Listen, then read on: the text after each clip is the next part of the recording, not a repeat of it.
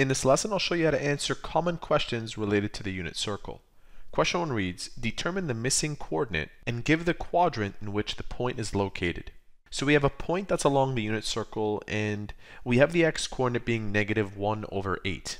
We need to find the y-coordinate.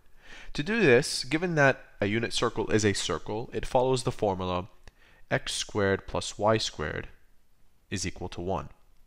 So by substituting -1/8 into x, we can start to solve for y.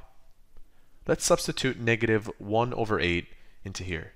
We have -1/8 raised to the power of 2 plus y squared is equal to 1. Without evaluating this part, I will solve for y first. To solve for y, I'll take this term over to the right side, and I have y squared on the left side is equal to 1 minus -1/8 raised to the power of 2. I'll use my calculator to evaluate the right side.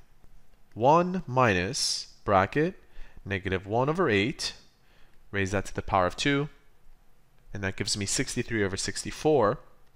So y squared is equal to 63/64. I'm not done yet. I need to square root both sides. And when you square root both sides, you end up with a plus minus outcome. So just keep that in mind. We have plus minus whatever that is. I'll distribute the square root to the top, where I have the square root of 63, over the square root of 64 is 8. The square root of 63, remember 63 can be broken down into its factors, 9 and 7. 9 is a perfect square. It becomes 3. The square root of 7 is not a perfect square, so we just leave it, and we have that over 8. Now think about this for a moment. Our x-coordinate is -1/8. So if we take a look at an xy plane, the negatives occur this way. This means that the y-coordinate can either be positive or negative, so we can accept both the positive and negative version as possible y-coordinates when the x-coordinate is -1/8. In question number 2, verify that the point given these coordinates lies on the graph of the unit circle. Then use symmetry to find 3 other points that also lie on the unit circle. Okay, first we verify by substituting this coordinate into x and that coordinate into y. So rather than doing the math, I know that it will equal to 1. One thing that you should remember when it comes to the unit circle is that for any point A, B, let's say, symmetry can be used to locate 3 more points. So we already know one of the points.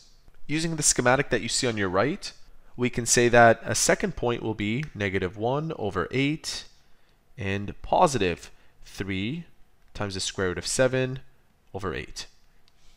In addition, we can make that positive, where I have 1/8 and keep the y-coordinate as negative, 3 times the square root of 7/8. So that makes our third point, and our final point can be +1/8 and the positive y-coordinate, 3 times the square root of 7/8. So that accounts for the 4 points.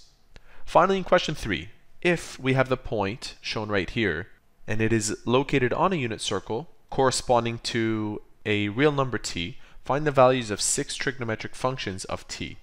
The 6 trigonometric functions are sine, cosine, tangent, and the reciprocal versions of each. The reciprocal of this is secant, cosecant, and cotangent. So let's try to make sense of this question. If we were to put this on a xy plane, this point, where this is our xy plane, y and x, and I were to plot this point -1/4 and whatever that comes out equaling. -1/4 is this way, and given that this y-coordinate is positive, we would have a point, let's say right here. And creating an acute triangle from this point to the origin, like this, will give us that as one side of the triangle being the square root of 15/4, and this part right here being -0.25. Now what they're saying is that they want us to use these trigonometric functions that correspond to the following configuration. So for sine, and they want us to use the letter t. So sine t, sine is opposite over hypotenuse. Opposite is 15 over 4 divided by the hypotenuse, and we would need to find the hypotenuse using the Pythagorean theorem. Therefore, if you were to use the Pythagorean theorem, you would find out that the hypotenuse is 1. So that's opposite over 1. The answer is the square root of 15 over 4. And you would repeat this for all of them. Cosine is adjacent over hypotenuse. The adjacent is negative 0.25 over 1. So you'd write down negative 1 over 4. Finally, tangent is opposite over adjacent.